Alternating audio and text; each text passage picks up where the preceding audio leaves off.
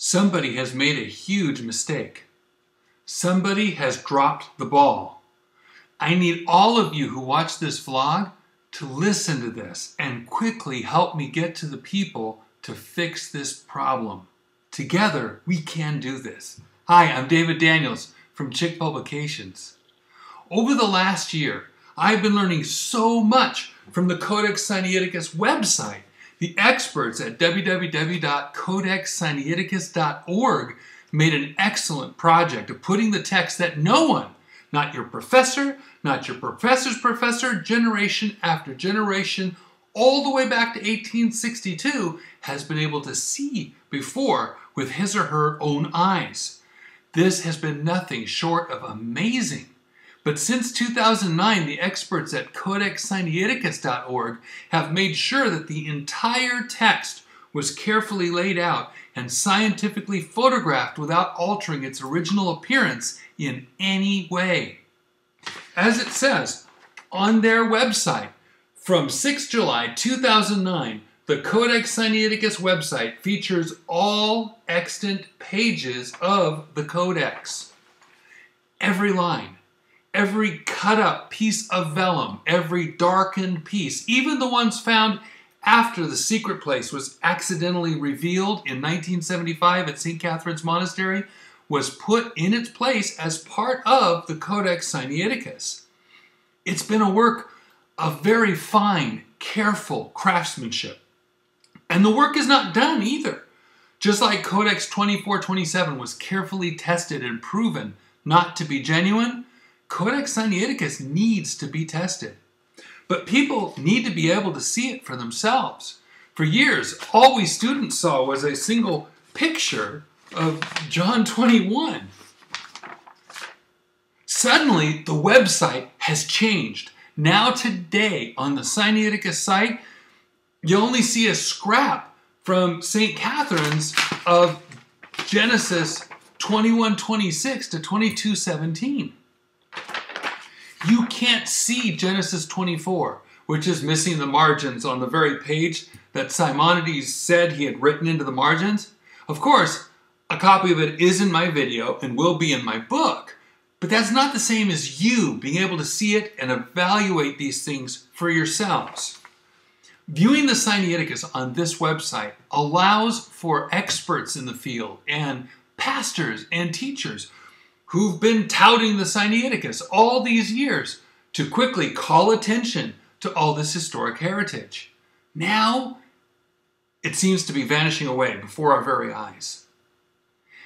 I showed you in my vlog series something funny about Sinaiticus, how you can zoom in and see all the textual errors that scholars write about and put in your Bibles for yourselves.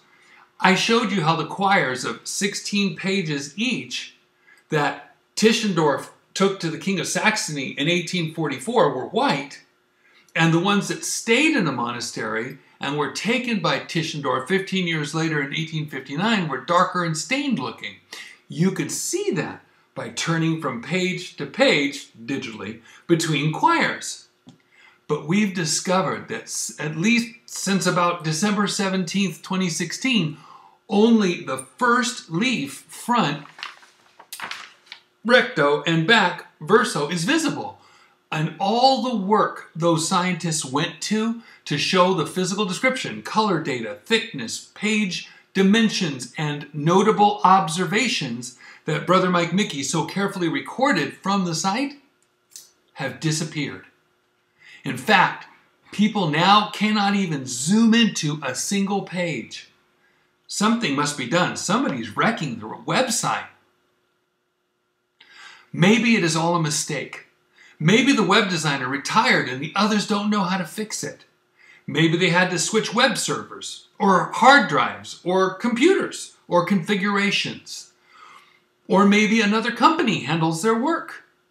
But whatever happened, evidence that the scholars use on a daily basis to rewrite their Bibles and question basic doctrines like the physical resurrection of Christ, the ascension of Christ into heaven, whether Jesus was the Son of God before or only after his baptism, and whether he's God manifest in the flesh at all, according to my own Greek teacher, hinge upon proper reading and interpretation of the Codex Sinaiticus, and it's literally disappearing before our very eyes.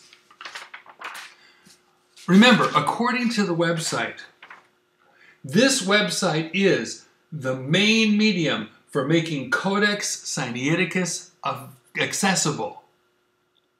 What can you do?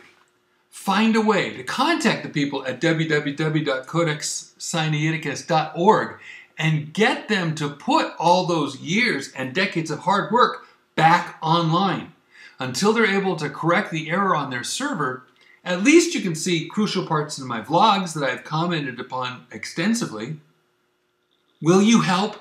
And when you contact them, please ask them to go back to their original promise and actually scientifically test the Sinaiticus vellum, ink, etc., like they did for Codex 2427 and many other manuscripts.